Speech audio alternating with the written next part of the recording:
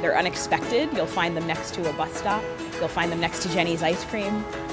You'll find them next to parking lots. And it's really meant to help you encounter art in a way that you might not normally encounter it. So this is a project that began actually back in 2012. It was a temporary series of public art pieces that our galleries wanted to do here in the district. It was so successful. Based on how popular it was, we chose to do it again this year with a series called Viewpoints. And it's intended to showcase the work of young professional artists and artists who inspire young professionals here in Columbus. There are 11 different works in 11 different locations. They're scattered throughout the whole of the Short North.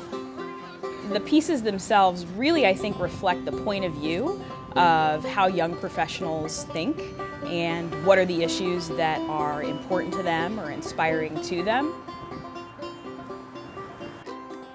I've had a gallery in the Short North for over 27 years now. This mural project is celebrating young artists. All the artists are under 40. Lainey may be one of the youngest artists that I show in the gallery. I think I'm kind of a surrealist. I'd like to take things from nature and animals and put them into human situations. So this piece is titled The Monkey Queen.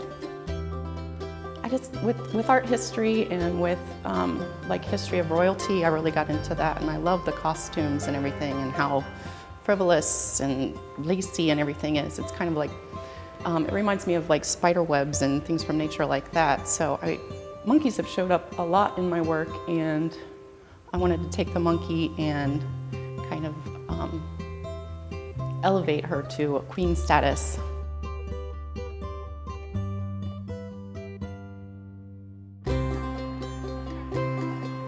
The process is a heat adhesive vinyl. So it's a high resolution image of an artwork that is then applied to a piece of vinyl and then heat adhered to the side of a building. Well, I was driving up to see Sherry actually and saw it, and I was just like, wow, it's so amazing to see it that large because it's so small and personal when it's in my studio, and to see it that big was just really cool.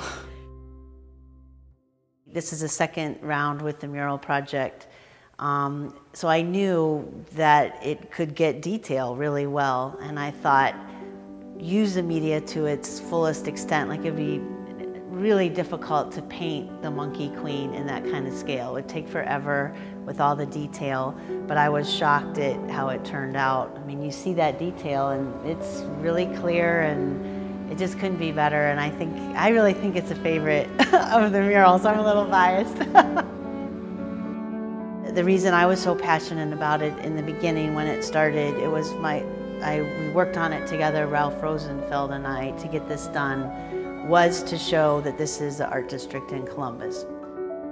From a broad public art perspective, it's a substantial goal of the Short North Alliance and many here in the Short North to really increase our public art assets throughout the neighborhood. The Viewpoint series, or rather we call them the Short North Murals, that series is one of many that may be temporary, maybe more permanent, that you could see coming out of the district over the next year or couple of years.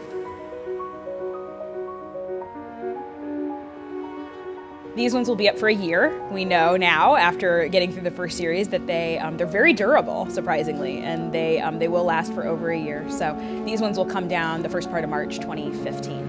And hopefully we will be doing another series right after that. It just makes you feel good. It just immediately makes you feel good. That's what art, I think, does. It brings you pleasure.